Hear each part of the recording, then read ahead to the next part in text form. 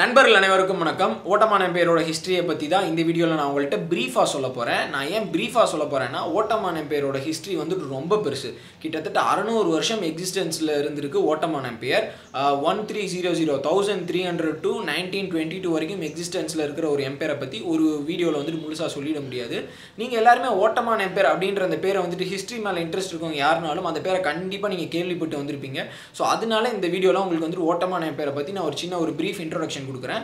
Ottoman எம்பையரை பற்றி பேசணும்னா நிறைய டாபிக்ஸ் இருக்குது. ஃபால் ஆஃப் கான்ஸ்டன்டினோபிள், அப்புறம் வந்துட்டு ஓட்டமான் எம்பையர் வந்துட்டு எப்படி எண்டுக்கு வந்தது 1922, அதாவது ஃபர்ஸ்ட் வேர்ல்டு வாரில் எப்படி வந்துட்டு ஓட்டமான் எம்பையர் வந்துட்டு எண்டுக்கு வந்தது, ஓட்டமான் எம்பையர் எப்படி தோன்றுச்சு, இந்த மாதிரி ஏகப்பட்ட விஷயங்கள் இருக்குது. ஸோ இதில் நான் எல்லாத்தையுமே கம்பரைஸ் பண்ணி ஓட்டமான் எம்பையர்னா என்னென்ன விஷயம் தெரிஞ்சுக்கணும் அப்படின்றத நான் சொல்கிறேன். ஸோ ஓட்டமான் எம்பையர் ஏற்கனவே இதோட சிக்னிஃபிகன்ஸ் என்னன்னா, இதோட லாங்கஸ்ட் எம்பையர், அதுதான் வந்துட்டு இதை முக்கியத்துவம் கொடுத்து எல்லாருமே பார்க்குறாங்க. ஓட்டமான் எம்பையர் வந்துட்டு ஒரு 600 வருஷம் எக்ஸிஸ்டன்ஸில் இருந்திருக்குன்னு.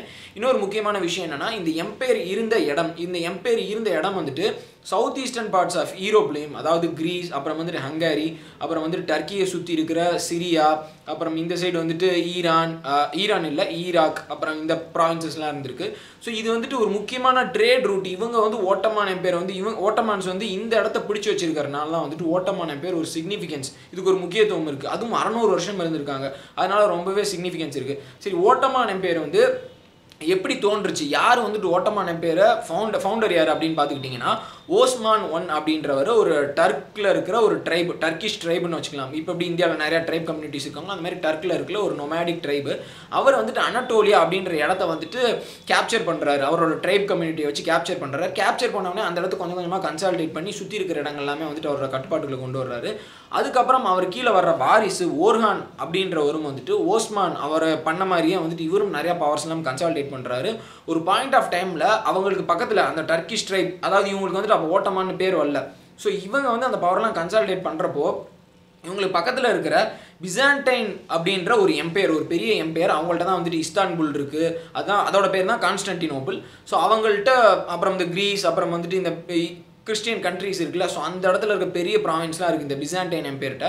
ஸோ இவங்க ஒரு லெவலுக்கு பவர் கன்சால்டேட் பண்ணோடனே இந்த பிசாண்டைன் எம்பையரோட கொஞ்சம் கொஞ்சமாக சண்டை போட்டுகிட்டே இருக்காங்க.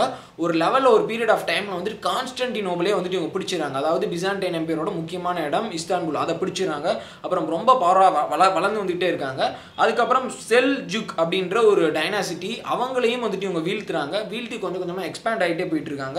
ஸோ எக்ஸ்பேண்ட் ஆகி போகிறப்போ வந்து 14th செஞ்சுரியில் வந்துட்டு 13th செஞ்சுரியில் வந்துட்டு ஃபவுண்ட் பண்ணுறாங்க. 14th செஞ்சுரியில் பயங்கரமாக எக்ஸ்பேண்ட் ஆகிட்டு போகுது. 15th and 16th செஞ்சுரியில் வந்துட்டு ரொம்பவே ஒரு பீக்கான லெவலில் வந்து இவங்களோட இது இருக்குது. எவ்வளோ தூரம் இவங்க வந்து எக்ஸ்பேண்ட் ஆகிருக்கு அப்படின்னு பார்த்துக்கிட்டிங்கன்னா, நார்தன் பார்ட் ஆஃப் ஆஃப்ரிக்கா, அந்த மெடிட்டரேனியன் சீ இருக்குல்ல, அதோட அந்த நார்தன் கோஸ்ட் இருக்கும் ஆஃப்ரிக்காவில். ஸோ அந்த பார்ட், அப்புறம் வந்துட்டு சவுதி அரேபியாவோட டாப் பார்ட், அப்புறம் வந்துட்டு சிரியா, ஈராக், அப்புறம் டர்க்கியில் இருக்க மொத்தமான பகுதி, அப்புறம் வந்துட்டு south eastern parts of Europe, Greece, Hungary, அப்புறம் வந்துட்டு அந்த சுற்றி இருக்கிற இடத்த எல்லாமே அவங்க பிடிச்சி வச்சிருக்கிறாங்க. ஸோ இவ்வளோ பெருசாக பறந்து விரிஞ்சிருக்கிறாங்க 15th and 16th செஞ்சுரியில். ஸோ இப்போ நம்ம முக்கியமான ரூலர் ஓட்டமான் எம்பையரை வந்துட்டு எஸ்டாப்ளிஷ் பண்ணி கொண்டு வந்தவர், அதாவது ஸ்டார்டிங்கில் வந்துட்டு எக்ஸ்பேண்ட் பண்ணி வந்தாங்க, அதை கன்சால்டேட் பண்ணி பெரிய எம்பையராக யாரோட பீரியடில் இருந்துச்சு அப்படின்னு பார்த்துக்கிட்டிங்கன்னா, முகமது சுலைமான் அப்படின்ற ஒரு பீரியடில், அதாவது மெக்னிஃபிஷன்ட் சுலைமான் வந்துட்டு அவர் சொல்கிறாங்க. ஸோ மெக்னிஃபிஷன்ட் சுலைமான் அப்படின்றவர் வந்துட்டு 1520 1566 வரையும் வந்துட்டு ஓட்டமான் எம்பையரை வந்துட்டு ஹோல்ட் பண்ணி வச்சிருக்காரு. ஸோ ஓட்டமான் எம்பையரை வந்து ஓட்டமான் எம்பையரை பற்றி ஒரு முக்கியமான ஒரு ரூலரை பற்றி நம்ம சொல்லணும்னா மெக்னிஃபிஷன்ட் சுலைமானை வந்துட்டு நம்ம சொல்லலாம்.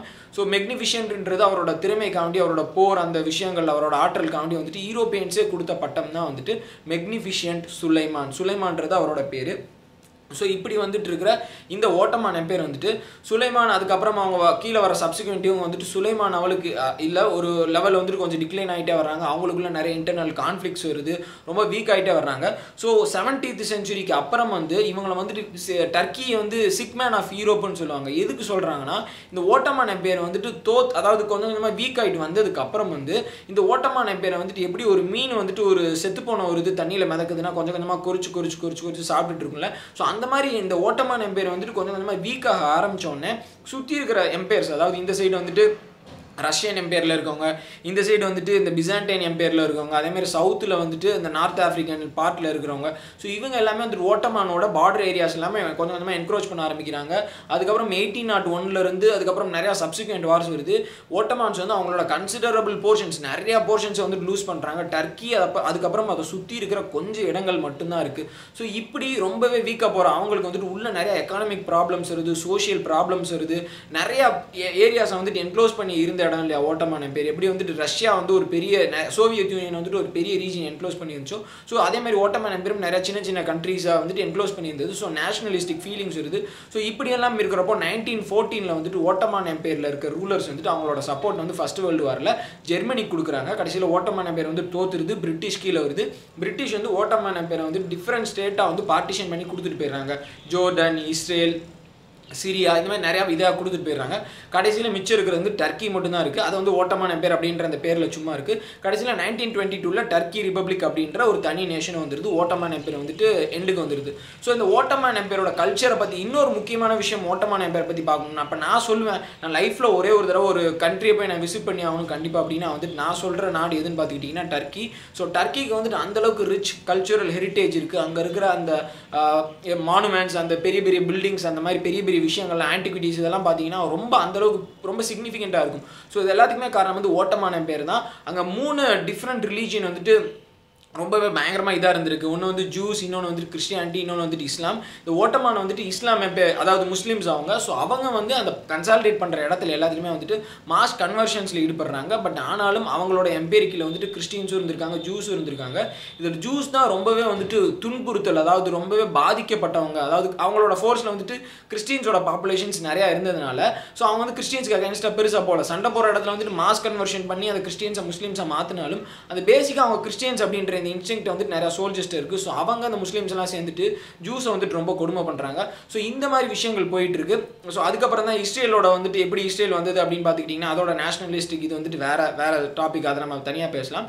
ஸோ இப்படியெல்லாம் ஒரு ரிச் கல்ச்சுரல் கொலாபரேஷன் இருந்த இடம் வந்துட்டு இந்த ஓட்டமான எம்பையர். அப்புறம் வந்துட்டு ரிச் ட்ரேட் ரூட் இருந்த இடம் வந்துட்டு ஓட்டமான எம்பையர். ஓட்டமான எம்பையரோட ஃபாலுக்கு இன்னொரு முக்கியமான காரணம் என்னன்னு கேட்டுக்கிட்டிங்கன்னா பிரிட்டன் வந்துட்டு அவங்களோட அந்த ட்ரேட் ரூட்டை நிறைய வாட்டி பிளாக் பண்ணது, எக்கானமிக்கல் பிளாக்கேட். அப்புறம் வந்துட்டு வேர்ல்டு ட்ரேடில் அப்போவே வந்துட்டு அமெரிக்கா வந்துட்டு யூரோப்புக்கு நிறையா குட்ஸை சப்ளை பண்ணுறது. ஸோ இந்த மாதிரி விஷயங்கள்னால ஓட்டமான எம்பையர் வந்துட்டு எக்கானமிக்கலி வந்துட்டு நிறைய டைமில் இன்ஸ்டேபிள் ஆகி அதாவது கிறிசிஸ் வந்து அதுக்கப்புறம் வந்துட்டு மிலிட்ரிலி வீக் ஆகி இந்த மாதிரி ஏகப்பட்ட விஷயங்கள் இருக்குது. ஸோ இது வந்து ஓட்டமான எம்பையரை பற்றி நான் ப்ரீஃபாக சொல்லணும்னு நினச்ச விஷயம். ஸோ 1300 1922 வரைக்கும் இருந்த ஒரு லாங்கஸ்ட் எம்பையர் தான் வந்துட்டு ஓட்டமான எம்பையர். ஸோ இதான் இந்த வீடியோவில் நான் சொல்லணும்னு நினச்சேன். ஸோ இதுக்கப்புறம் ஓட்டமான எம்பையரை பற்றி நம்ம ப்ரீஃபாக மேப் வச்சு ஒரு நாள் ஒரு வீடியோவில் டிஸ்கஸ் பண்ணலாம். ஃபால் ஆஃப் கான்ஸ்டன்டினோபிள், அதாவது பிசாண்டைன் எம்பையர்கிட்ட வந்துட்டு அவங்க எப்படி தோத்தாங்கன்றதை பற்றி பேசலாம். அப்புறம் வந்துட்டு அவங்களுக்கு இடையில் நடந்த அந்த ரிலீஜியஸ் வார்ஸை பற்றி நம்ம பேசலாம். இது மாதிரி ஏகப்பட்ட விஷயங்கள் இருக்குது.